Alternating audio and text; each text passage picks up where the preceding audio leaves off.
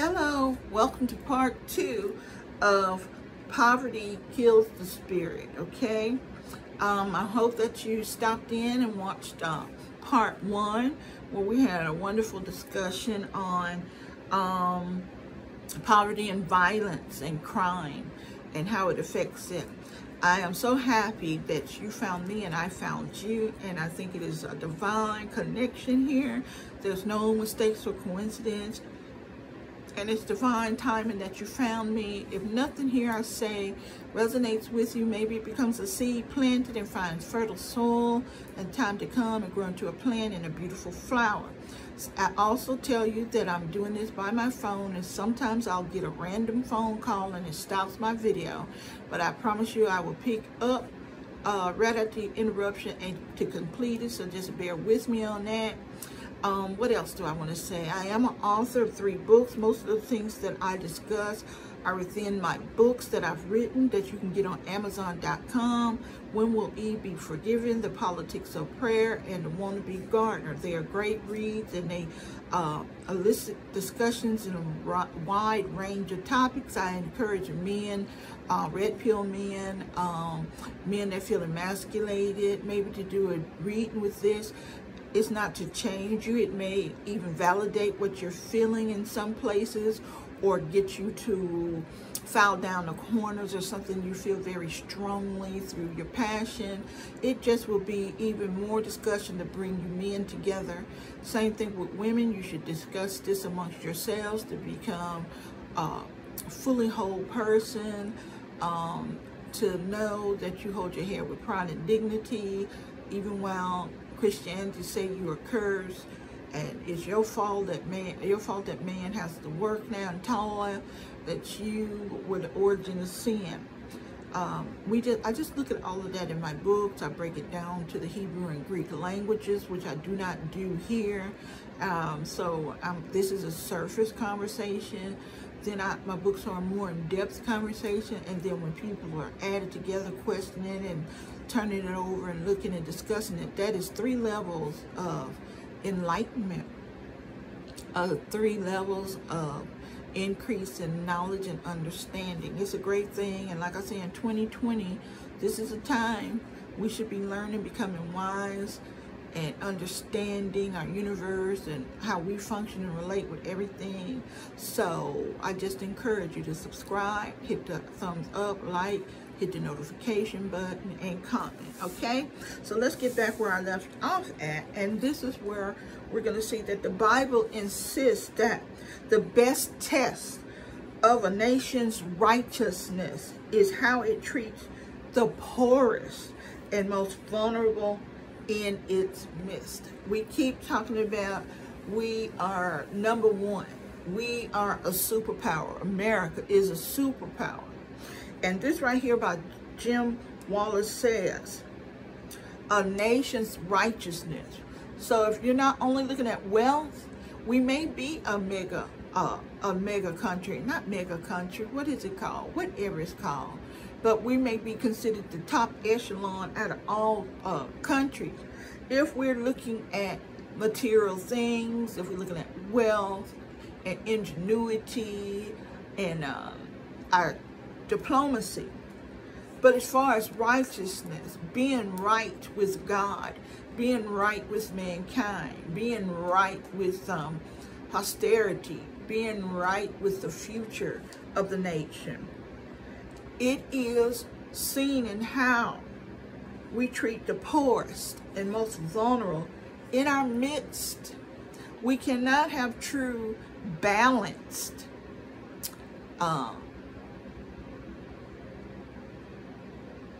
greatness if we treat people incorrectly. There's nothing worse than walking in, over, and around the downtrodden. And your spirit changes when you're able to do that. Something in you changes when you're not able to do that.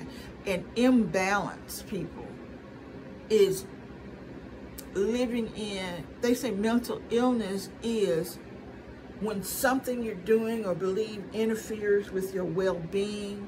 You're able to carry out regular tasks, interact with people, maintain your own stability. So for that reason, mental illness isn't one thing. Do this, this, and this, and you're mentally ill. Some people, things interrupt their lives and they can't function, and other people have the same thing and it doesn't interrupt their lives. So when you yourself, your thoughts, your actions, your views harm you, that's mental illness. And to not take care of the poor and vulnerable, that is unbalanced, and it is going to interfere in your well-being. You think it doesn't have an effect on you because you're a millionaire, billionaire, or the higher echelon in money. You can make $100,000 plus a year, and so the poverty does not touch you. It's touching your country, your nation. Republicans are now saying, look at California, how horrible it is, how destructive it is, how it's a drug den, poverty den, homeless den. And that is a state in our United States. We forget the United. California is downtrodden, is part of our being now. It's a chain in our, it is a link in our chain. And if we keep getting more links, more links, and more links, our chain is not strong anymore. It's not effective.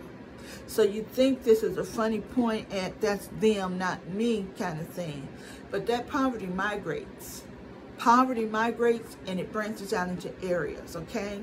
So when we treat the poorest, the most vulnerably bad, it's not right with God's plan for us, and it's not right for a nation's plan to be prosperous and continue to be a leader in the world. So we have to understand that. And Republicans are saying these are Democrat-ran states. None of that matters. None of that has to do with righteousness. Nothing. That don't have to do anything with compassion. So you're saying, so separate those out because they belong. It's just more and more and more breaks in our link. The United States need to stay united. And united in compassion and care, encouragement, edification, spirit work to stay well. We are a sick nation now, okay? Poverty causes stress, insecurity of food, housing, income. It increases the risk of mental health problems, substance abuse in parents, child abuse. Once those parents become substance abusers, usually child abuse and neglect come, high crime and violence rate. All of that. And if we're seeing that all over our nation, it is because of poverty. You can say it's no home training. It is also the breakdown of the nuclear family. But poverty breaks the spirit. Broken people who cannot move, who are just stunted. And what we did, the mannequin challenge, they're mannequins. Their spirit is of a mannequin now. They cannot move forward. And you see, we have the crime, and everybody keeps saying, oh, Chicago's so violent, Chicago's so violent. And everybody knows because of poverty and broke spirits. But we just want to say they're animals. When will they stop? They're animals. They will stop when there's more hope in their lives. And hope does not mean handouts. When there's more hope in their life, when there's more nurturing of the child, when we start from that scratch. The program, the WIC program, when babies were born, they gave them nutritious food so the brain would develop better. And they did that, till a year of age. We still need for our children to be nurtured in spirit. And poverty kills spirit, okay? We think it's a person need to do it. It is a community now, a state, a country that needs to step in. You identify the problem and then the solution follows. People want to make definitions of the problem and say there are no solutions and blame the impoverished. It's blaming the rape victim. We have a tendency to do that, okay? So it's increase in crime and violence rate and prolonged exposure to poverty turn into disruptions in brain functioning, okay? It's disruptions. The brain doesn't have time to develop because it's always fearful. It's always wondering when the next meal is going to come. It's also wondering when the next bully or violent crime that will happen to you come. It is, can I sleep at night without my parents fighting or leaving me and going for drugs and stuff? Okay, strong relationship between hardship and depression. Poverty has a strong relationship between hardship and depression. We know that. We know that. Your spirit is broken. It's depressed. Hardships such as paying bills and phones being turned off. And it's like, phone is a luxury. Phone is a luxury. It's not a luxury anymore. It's your way of staying connected to the world, to help, assistance, to firemen, policemen, to somebody. Maybe we now have counseling, psychiatric counseling online and stuff. And when they lose the phone, they lose their connection to life now.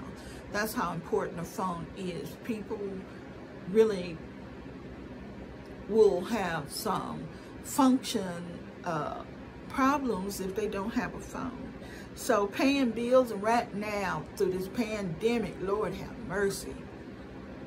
Lord have mercy, Lord. People are being evicted from their homes because they cannot pay their bills because of the coronavirus. Their jobs have fired them or furloughed them, and even if they wanted to work, they're afraid of being infected or infecting their elderly parents or young children. This right now, this is a poverty. Coronavirus poverty. It should have a name. I mean, hashtag that. Coronavirus poverty. Hashtag it for me and send it to other people. That's what we are in. Spirits are being broken. Mental illness is increasing. We know spousal abuse and domestic violence is increasing. Children are afraid, don't know what to do. It is horrible out here, people. We have to do something for this poverty spirit. We must care about our neighbor for this state to continue. We see that it is weakening. People keep saying that it's unpatriotic to say that America is not what it used to be. It's unpatriotic to lie and turn your face away from what is occurring. Mental illness is on the rise, and we're going to have to address that. Yeah, crime, it says when there's poverty, crime increases. You know, you can name them hoodlums, whatever. And also we have all these marches now. Poverty makes a revolution. It's all here. You would have to just be willfully ignorant not to acknowledge what's happening and decide to become part of the cure. Become part of the cure. And that's what the rest of the 2020 can bring into your lives, our lives, community lives, state lives, and nationally. It's the choice we have to make now, people. And thank God you can make choices and make decisions. And it's not some hard to reach universal thing, starting with being kind, understanding, and compassionate. That costs nothing. It doesn't strain you either. So I hope people are looking. I hope this video is shared so we can get in here and say 2021, here we come. We're doing our work now. There's gonna be a change. We're not gonna hope for a change. We are the change that we want to see 2021 and beyond, okay? Adults without high school degrees have more stress mentally and income below $20,000. We know 2020 has shown that people are working 40, 50-hour work weeks, and they cannot go out and live in an apartment or rent anywhere. They are poor and even working 40 hours a week plus and cannot be independent. The millennials who went to college have wonderful degrees and are smart. So you can blame poverty on those who are not educated. But millennials who have gone and educated themselves and got degrees cannot find jobs to work. So they're with their parents. They are impoverished. Millennials are in poverty. That's a whole generation. And people are saying it's just those college kids really don't want to work. Those college kids too smart to work. Millennials are in poverty. Coronavirus poverty, hashtag coronavirus poverty, okay? So anybody that think they're living with $20,000 with more than 2 people in the household, there's some damaging going on to the spirit. And so without high school degrees, there's more stress mentally. A lot of people say, oh, they just flunked out, they didn't want to go to school, they didn't get a diploma. These people are suffering mentally.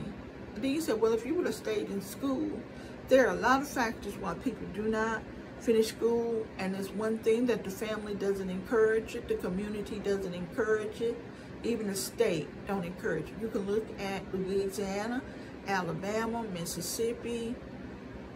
Those 3 Bible Belt places do not encourage education. They really discourage it, and I don't care. I can get comments, Mississippi, Louisiana, Alabama. You can contact me, leave a comment and say I'm wrong, and I may look it up and break it down and just to see if I'm wrong. I don't get angry about the comments. It just gives me another topic to discuss and research. So if you're saying that is just horrible to say that Louisiana, Alabama, and Mississippi really do not support education as a state, let me know. Please, and let my followers know. It's not just me. People that are my subscribers would like to hear, oh, she just told a story, big ass lie on Alabama, Louisiana, Mississippi.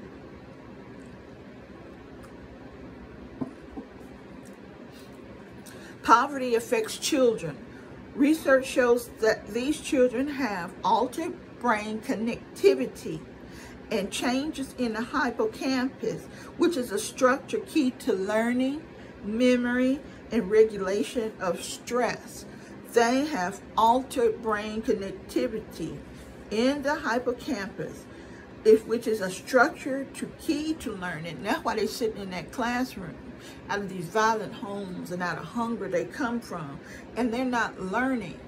There are connectivity problems to learning. They have memory problems. Sometimes you put things in your short-term memory and your long-term memory. And if your long-term memory is about poverty, being hungry, and violence, and so drug use, this stuff about spelling, math, algebra, and history will not be deposited there. And even if you wanted to, there's connectivity problems in your memory.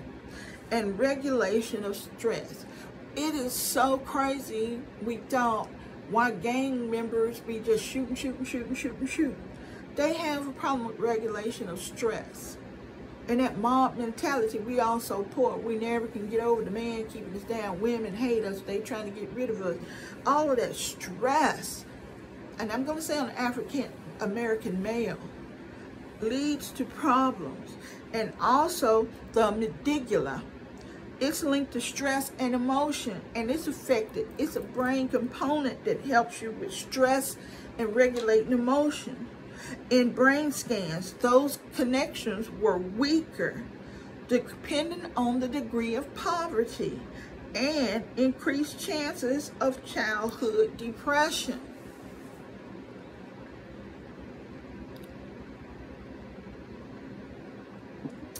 That there is a big ass knowledge drop. That there is a big ass wisdom drop. That there's Oprah Winfrey say was an aha moment. The brain is not even capable of functioning at its basic best because of poverty.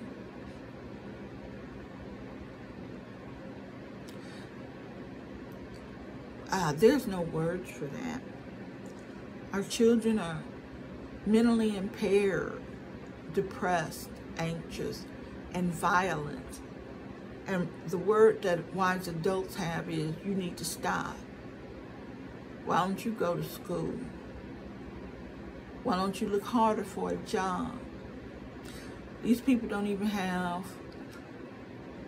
poverty-broken spirits don't even have the components within them to move further.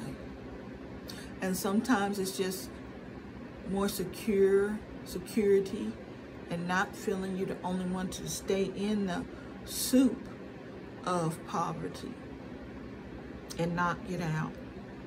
It's familiar. You act the same. No one is pointing at you saying how different you are, how far behind you are in any kind of development. Sometimes it's better to stay in a suit.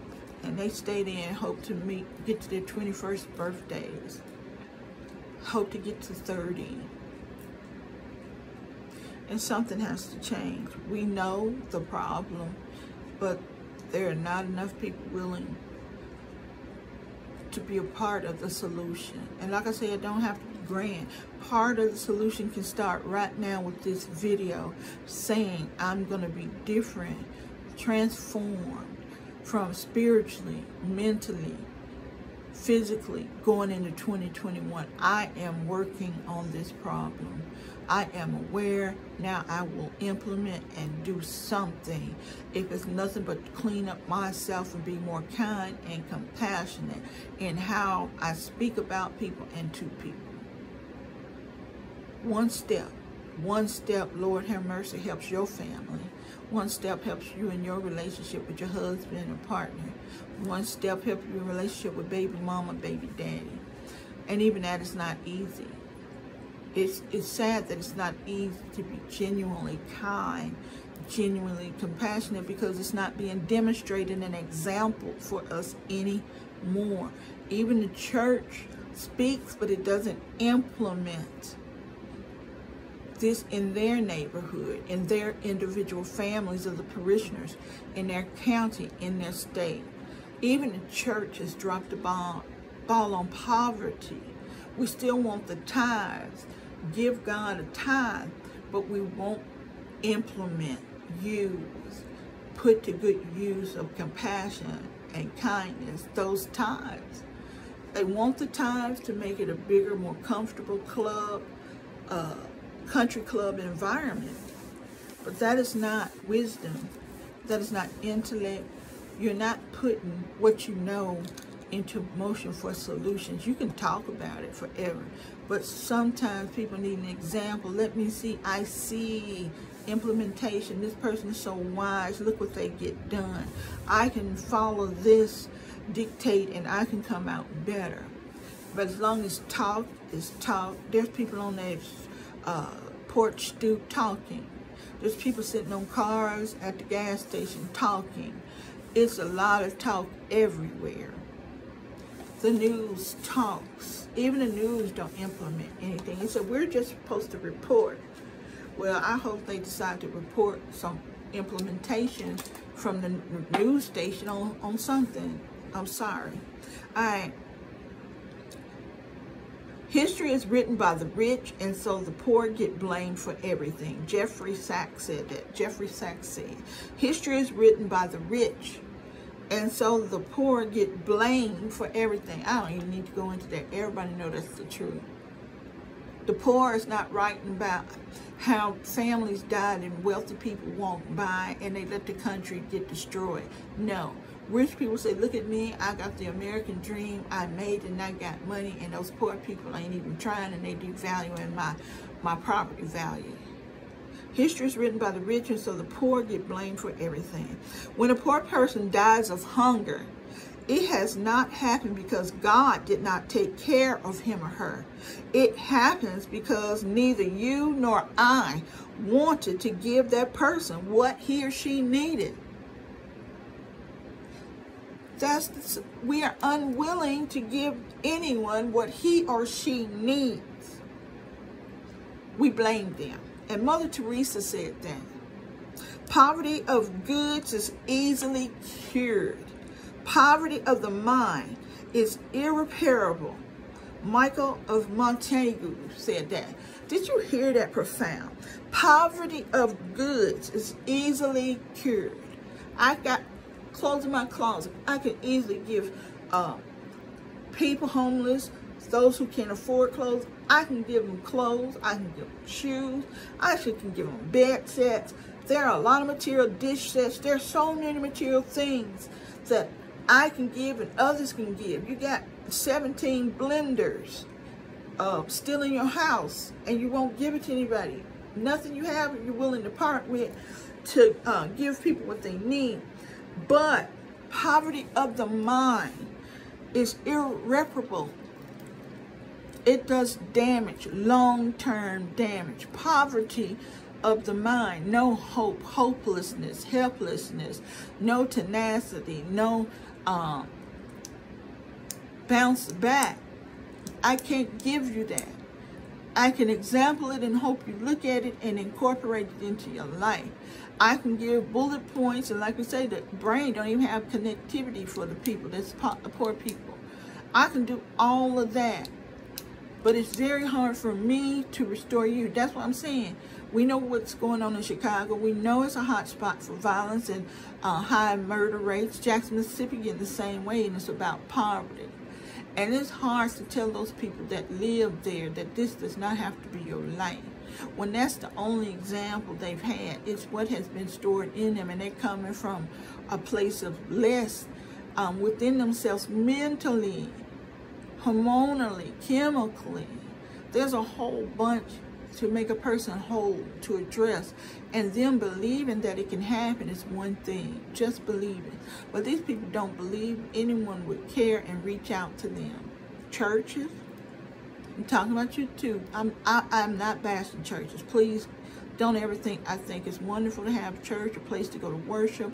It helps build you up. It helps put you in the remembrance of the word.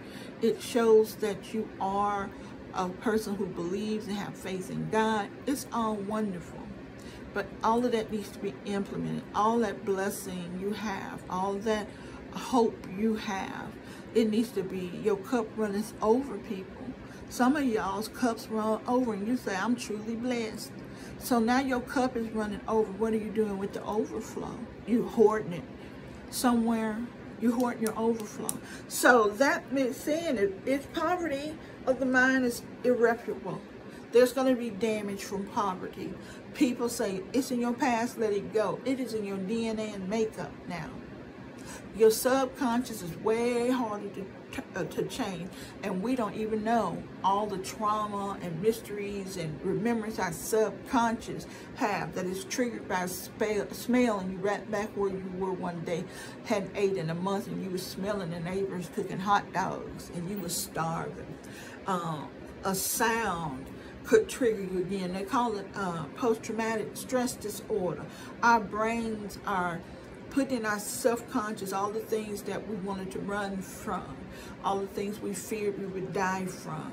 It goes there more so than the things that made us joyful and happy. We have, to every one good memory, I believe we have 1,000 bad traumatic memories. So this is hard. Now, here are some synonyms for what the human spirit means.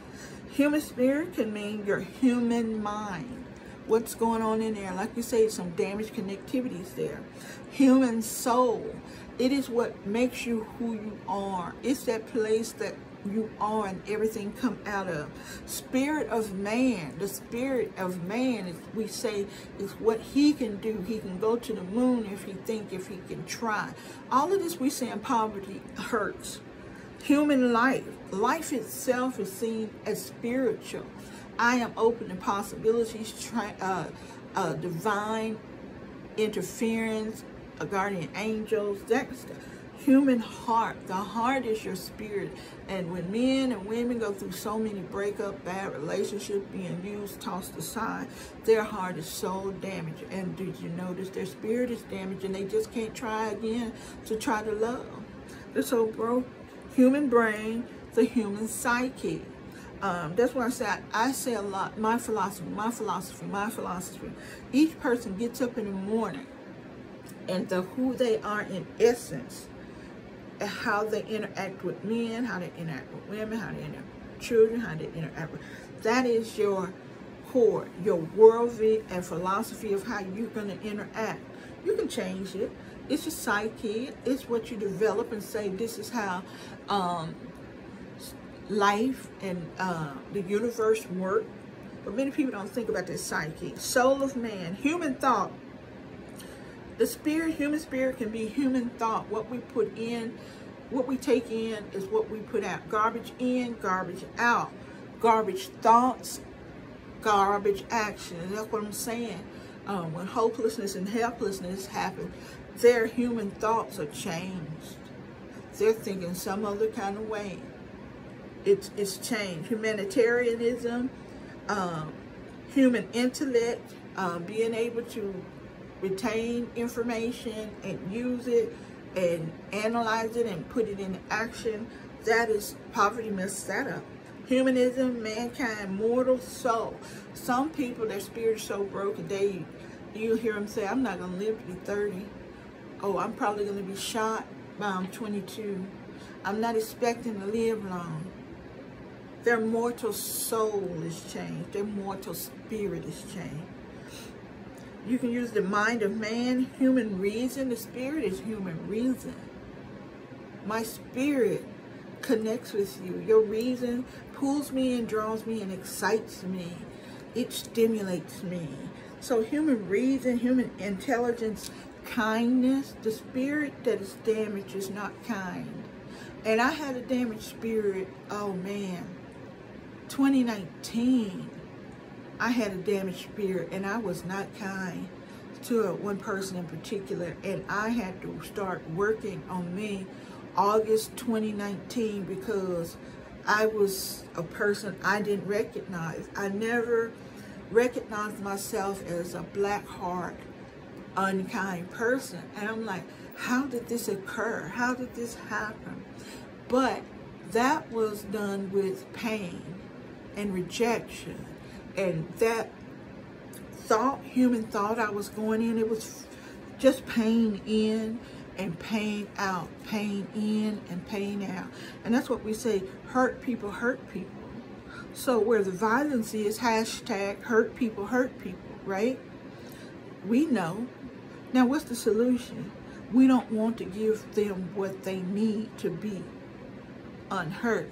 And in my dark night of the soul, I asked for what I needed to be to help me mend from hurt and pain. And it was like, no, I'm not going to give you that. And that's what we do to these children that are suffering depression and poverty. It's like, I hear you asking, but no, I'm not going to give it to you. No, I'm not going to give you any pain relief. I'm not going to give you any emotional and mental security. Forget physical, all right? I'm not paying for you a house. I'm not paying for your cell phone. Okay, but are you giving them any help for pain, for hopelessness, for the dark night of the soul when there's nothing but darkness within the heart and no kindness can come out? When I was feeling dark and pain and bitter, I was unkind. And I could not stop myself from being unkind. I was praying and everything to stop being unkind to this person, and I just couldn't. And the person said, you have so much hate and contempt for me. Why should I talk to you? And it was true. And I didn't like who I was. And it wasn't up to that person to fix me, even though that's what I thought I needed so much. Just one word and I would be fixed by you. It was up to me to fix myself, to know what I want to be and how I want to present myself. And I wanted to be a kind, compassionate person. I did not want to be someone of words of unkindness and pain and abuse just came from me no matter what. When I was stressed, when I felt rejected, when I felt inferior, I had to stop taking in those things and say, I'm not that myself. And so I don't give that junk in, junk out, okay? So spirit is so many things. I listed those. Then you ask yourself, and mankind has asked this, and I don't know if this will answer it or not, but I'm going to say it. And people ask, what part of the body is the soul? And we say soul and spirit, you know, interchangeably. My soul worship, my soul feels joy. My spirit worship, my spirit feels joy. We interchange those synonyms. But the question is, what part of the body is the soul? The soul, or the Atman, is credited with the ability to enliven the body. The people who are going through poverty are not enlivened. There's no energy of happiness. There's no energy of joy. There's no energy of contentment radiating from them. And I know that people feel auras, if that's what you want to say, or the energy of a person. This person is so happy. Every time I see them, and you get there and you're happy, that energy crosses. But the soul of man is credited with this ability to enliven. So the soul is credited for this. The spirit enliven. You said, my spirit feel good. You reaching yourself. I'm going to have a spirit of kindness. I'm going to have a spirit of love. You're enlivening yourself as a body of love. You're enlivening yourself as a body of compassion, okay? And it said it was located by ancient anatomists who studied the anatomy, ancient anatomists, and philosophers. So we look, people that looked at us anatomically and then philosophically, that was the mind pondering, trying to understand beyond just concrete facts, but also saying this blends in, this blends in, this is a state of freedom, not box. Facts are so box.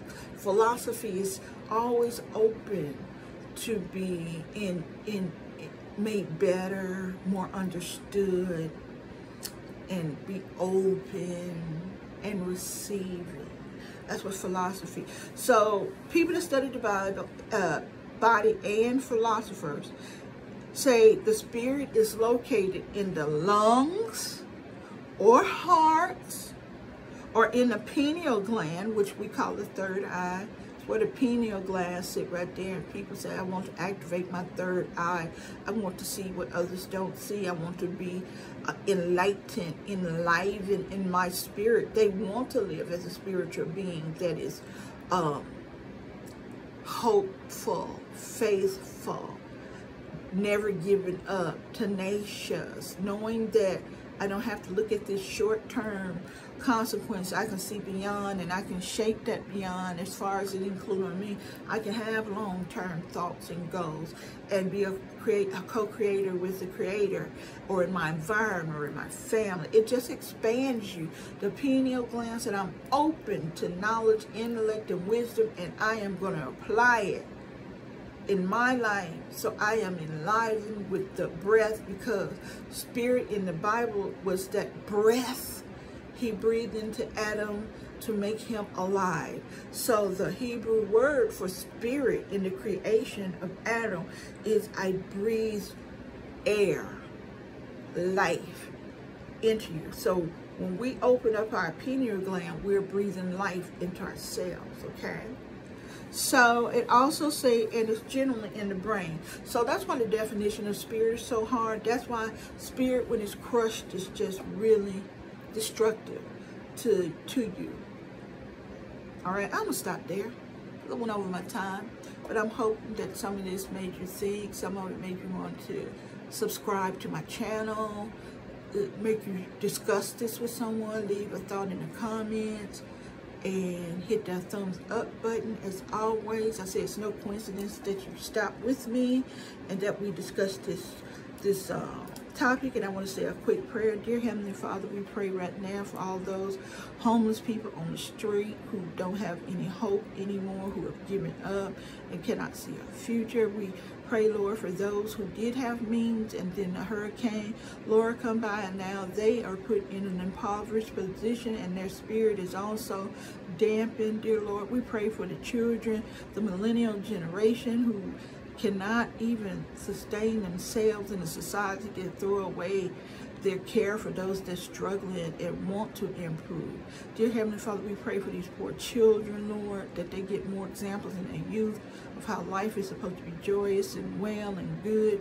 Even though income may be different, that there's more meaning, and then we can move towards that. We see in this video that their mind is damaged, their hormones and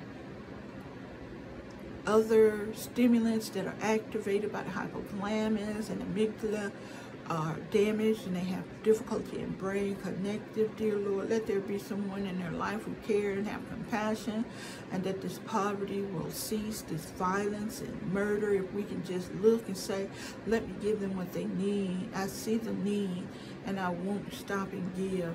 Dear Heavenly Father, we just praise you. Let's be with those who are getting evicted because of the hashtag coronavirus poverty. Let hearts change, let minds change, let us grow in 2020 as we have stopped in our tracks and become a better, kind person, compassionate person in 2021. We ask this in your name, Heavenly Father. Amen and amen.